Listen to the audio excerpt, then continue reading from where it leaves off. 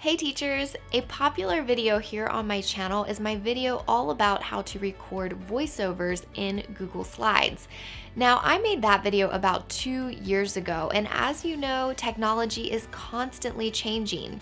So over the past 2 years, there have been a lot of new technologies, a lot of updates to Google Slides, and because of that, I have completely changed the way that I now record voiceovers for my Google Slides, and it is something that I get a lot of questions about. So in this video, I want to show you my current preferred way for adding voiceovers and audio to my Google Slides.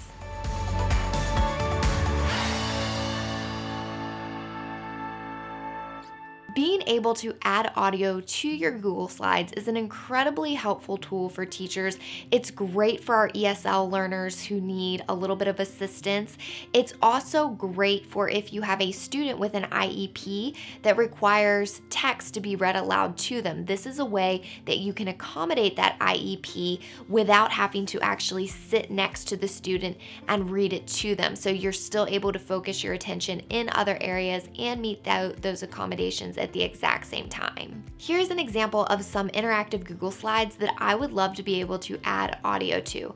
This is a comprehension passage with questions all about Spanish exploration. So what I want to do is record audio of me reading this passage so that way my ESL students or my students with IEPs can be able to listen to me reading it and then answer the comprehension questions. But before I show you how to add that audio, I do quickly want to let you know that I have passages similar to this one for every U.S. history, Virginia studies, and ancient world culture standard in my store.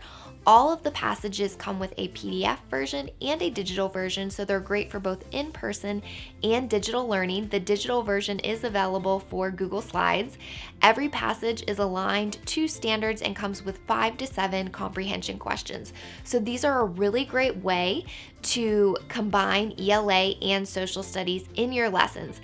I have linked all of these passages in the description for this video if you're interested in learning more about them. Okay, so the first step to adding audio to your Google Slides is to actually record the audio.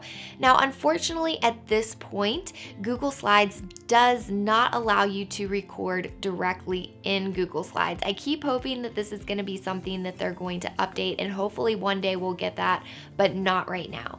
So as far as recording your audio, you can record really in anything and then upload that to your computer as an MP3. So there's 2 ways that I like to do that. The first option is just using the voice recorder in your phone. Pretty much every iPhone and Android smartphone is going to have some kind of voice recorder in that. So what I do is I will record into the phone. Then when you plug your computer up to your phone, you should be able to drag and drop the audio files the same way that you would drag and drop image files from your phone to your computer. So you'll just do that. The other option is to record directly onto your computer so that way you don't have to drag and drop files later on. Now, there are lots of different programs you can use, both paid and free. My personal favorite is Audacity, which is a free recording program. You can download Audacity for free to your computer by going to audacityteam.org, selecting the type of computer that you're using, whether Windows or Mac, and it should automatically download for free to your computer from there. Now, keep in mind, when you are recording directly onto your computer, you will need to use a microphone. I've linked the microphone that I like to use down in the description of this video if you want to check it out, but it's a pretty inexpensive microphone, but it's good quality. I've been using it for several years and have not had any issues with it. So you're going to want to decide how you are going to record your audio. Make sure that audio is uploaded to your computer as an MP3 file. Now, this next step is a very important one. When you save your audio file to your computer, you want to make sure you save it to your Google Drive, not your hard drive. In order to be able to upload it into Google Slides, you need to have it saved to your Google Drive. Now, if you've already saved it to your hard drive, that's not a big deal at all. You'll just drag and drop the file from your hard drive to your Google Drive. No big deal. So for my Spanish exploration passage, I've already already recorded it using my microphone and Audacity, and I have saved it to my Google Drive. So the next thing I'm gonna do is I'm gonna jump on my computer and I'm gonna show you the steps that you're gonna go through to insert that audio file directly into your Google Slides and some of the different settings that you can play with once you've embedded an audio file. So adding audio to your Google Slides is easy. You're just gonna click on Insert and then select Audio. Now, any audio MP3 files that you have saved to your Google Drive should show up under My Drive. So then you're just gonna select the file that you need. In my case, Spanish Exploration. So I'm gonna click Select and you will see that it automatically embeds this here. If I click play, it will start playing the file. So one thing that I like is in a recent Google Slides update, it is now giving you a lot of freedom and customization features with those audio tools. So you will see format options automatically appear. If by chance you exit out of it, you can bring it back up anytime by clicking the audio file and then clicking on format options. But some of the most important things that you're gonna wanna notice is, do you want it to play on click or automatically? If it plays on click, the student has to actually click play for it to play. If it plays automatically, it is going to start playing as soon as the student goes to that slide, but only in present mode. I usually like keeping it on click. You'll also want to play with the volume. I like to make sure that that is turned up all the way.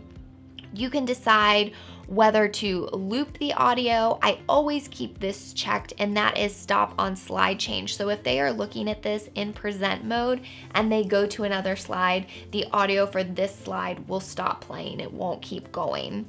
Some other things you can play with is how the icon actually looks.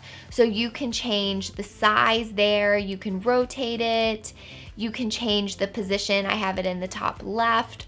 We can move it to center. I'm just gonna keep it in top left. We can change the color of the audio so it stands out a little bit more. And then you can also adjust the brightness and the transparency of the audio, so it gives you a lot of options to really play with what this looks like.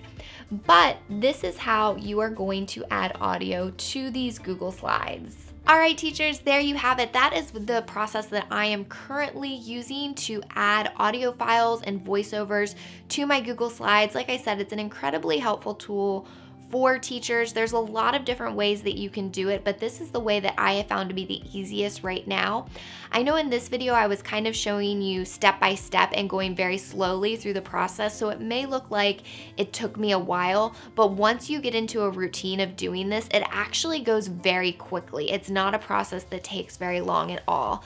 So I hope this information is helpful to you, and something that would be very helpful to me is if you could take a moment to like this video and subscribe to the channel. We create all of the content here on this channel for free, and by taking the time to like our videos and subscribe to our channel, it ensures that we are able to continue creating free content for you and teachers around the globe. So thank you so much for your support, and until next time, happy teaching!